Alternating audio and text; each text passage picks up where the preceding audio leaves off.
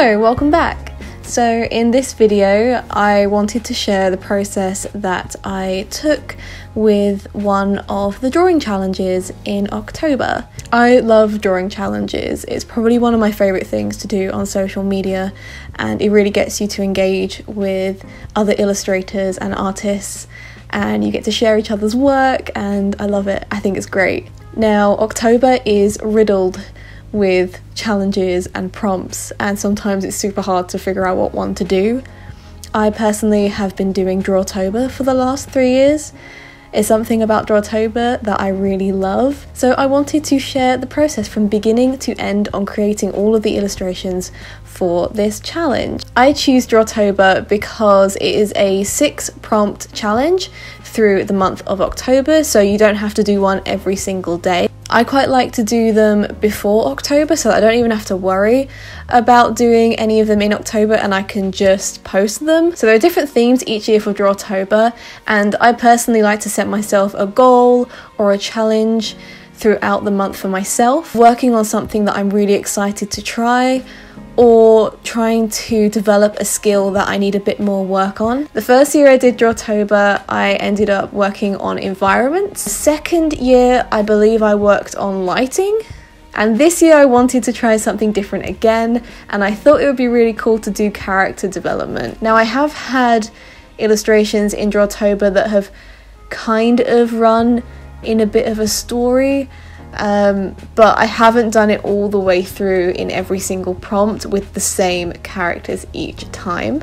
So that is what I wanted to try this time. So let's jump right in, and I will see you at the end for the final illustrations.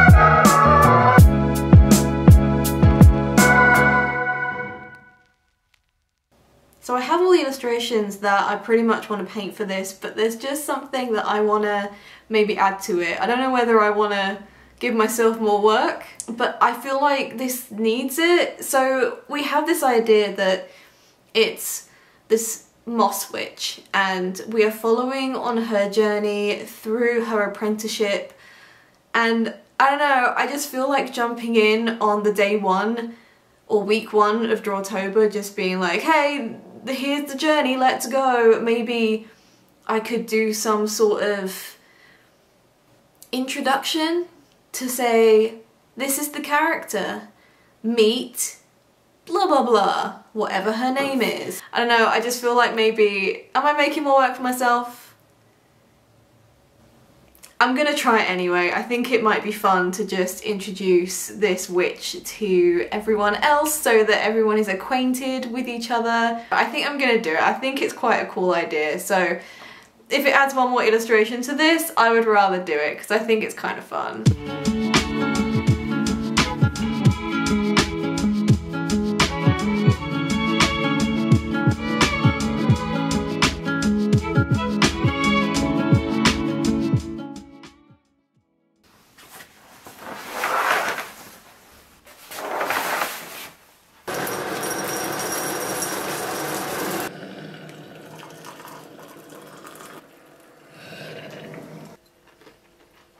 So yesterday I did the illustration for the introduction to Meryl the Moss Witch, which I did start filming, but then I used it as a practice test piece for the painting because I wasn't really sure how I wanted to paint all the other ones, and I kind of wanted a no pressure zone that I could just figure out how I was going to paint them. So in the end, I didn't like the piece that I did, although it's mostly because the colours came out different to how I thought they were going to, which happens anyway. I do most of my drafting in digital medium, so I normally do it on Procreate. It's just quicker and easier for me to do that, and it gets me a sense of what the colours are going to look like, so I know that they're not going to look the same as when I paint them, but nevertheless every now and again I'll paint them and the feeling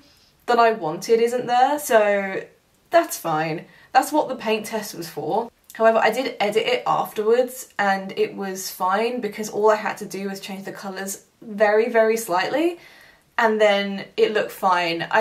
It frustrates me that I can't sometimes get it first when I do the painting, but that can happen and that's fine. So I'm going to keep that in mind, and today I'm going to start to paint the rest of the Drawtober illustrations.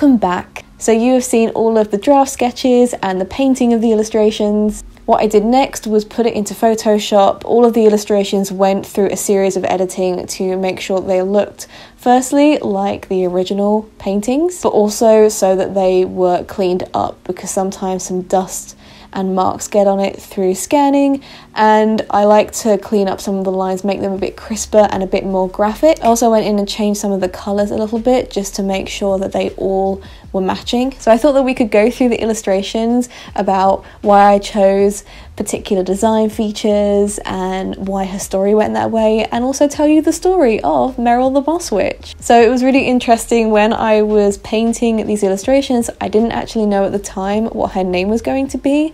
You can see in some of the footage earlier that I didn't know her name was Meryl yet, but I knew that I wanted to do a witch that was on her apprenticeship, and she was learning the ways of the swamp and learning magic along the way. I also knew that I wanted to challenge myself with different expressions and features in the character, so I thought that maybe her going through some hardships could kind of create this nice character design throughout and watch her go through this journey. So I knew that I wanted to try out some different expressions, and I thought that maybe this apprenticeship probably wouldn't go well for Meryl, and that would give me the opportunity to create some really interesting facial expressions. So we started off with Garden of Magic.